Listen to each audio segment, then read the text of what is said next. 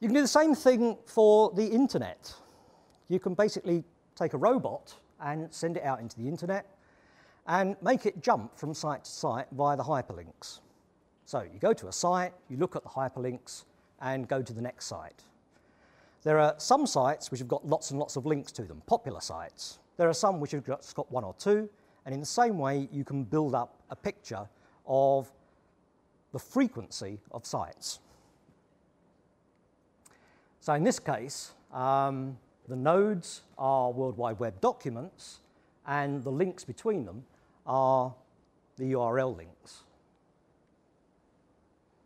Well, I checked this morning, in fact, the size of the internet has not changed since that date. It's about 26 billion documents in it. Now then, what I said was, if you take a large number of throws of dice, then eventually the thing starts to be described by the normal distribution or the Poisson distribution. The internet has got 26 billion sites in it, a big number. So we would have thought that the central limit theorem ought to work. In other words, that the number of sites should be described by a distribution which looks like that. Well, it turns out that the average distance between any two sites in the internet picked at random is just 6. If we ask what the probability is, given that we think it's described by a Poisson distribution or the normal distribution with an average of 6, if we ask what the probability of getting a site with 500 links in it is, then it turns out to be, to all intents and purposes, 0. But we've got to multiply that by the size of the internet itself, which is about 26 billion. And that comes out to be still, well, effectively 0. So there are no sites, if the internet is described by this distribution, with more than 500 links in it. Well, in actual fact, there's over 1,000 sites which have got that number. What does that tell us? Well, it tells us that that distribution doesn't describe the internet. In fact, it's described by our old friend, the power law distribution again. We can look at the number of links going out of a site or the number of links coming into a site, and we find again that they've got a power law dependence, and the index of the power law is a number kind of close to 2. If we do the same calculation and say what's the probability for there being of the order 500 sites, then this time it turns out to be a much, much larger number than the one we got when it was Poisson. It's 10 to the minus 6. You multiply that by the number of sites in the internet, and you get about 1,000. So it's telling you then that these power law distributions are actually quite ubiquitous, and they occur when you're thinking about how things connect up. There's a picture of the router density of the internet. So what we've got here are nodes, and these are connections between nodes. The colours is telling you how heavy the traffic is of that. And it kind of looks organic. It looks as if it's something that has been grown. And in fact, that's precisely what it is. But if you look at the structure of it as well, it's got features which I was talking about when I was mentioning fractals. So we've got this big node here, but there's another copy of it here. Not quite the same, but nevertheless it's got the same kind of scaled down version of it. And there's a copy of it there, and there's another copy there. In other words, as we zoom in, we start to see more and more copies of the same thing. So it's a bit like the coastline, it's a bit like the Koch curve.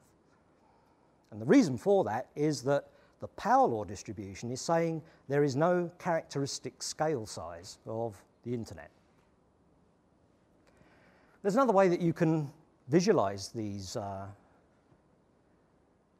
pictures of the internet. There's another way of showing it. And again, it kind of looks organic. You've got these sort of nodes here which sprout other nodes. And that's not to be confused with designer cauliflower.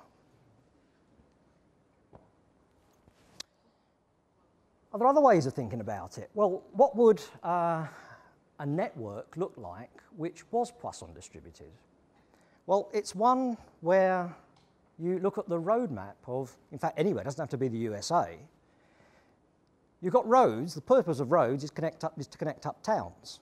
And a road is going to go from one town to the next. So it's telling you that you've got a very, very dense and localized network. That's the way that roads work. Something which is scale-free, which is given by a power law distribution, is more like the network of airline links between cities. Not every town has got an airport. It's only big hubs. So you've got New York, where's this? Dallas, Los Angeles, San Francisco, and so on. And you've got here, density of traffic, which is linking up these different nodes. So again, it's got this kind of scale-free type behavior that you're seeing. This is a picture of maritime frequency of commercial traffic. And again, it's color-coded to show the amount of traffic that's happening. You've got the major population centres being linked up. So those are the hubs which you've got most of the traffic flowing through. And all this other stuff here are local journeys connecting up smaller hubs.